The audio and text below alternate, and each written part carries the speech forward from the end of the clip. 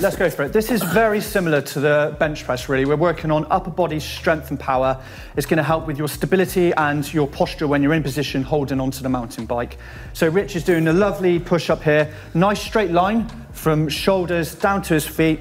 He's allowing his elbows as well to come at a 45-degree angle and just travel slightly backwards. Same as on the bench press, if you turn your elbows out like this and flare them up, you end up putting everything into the shoulders, into the traps. So a lovely demonstrated push-up there, Rich.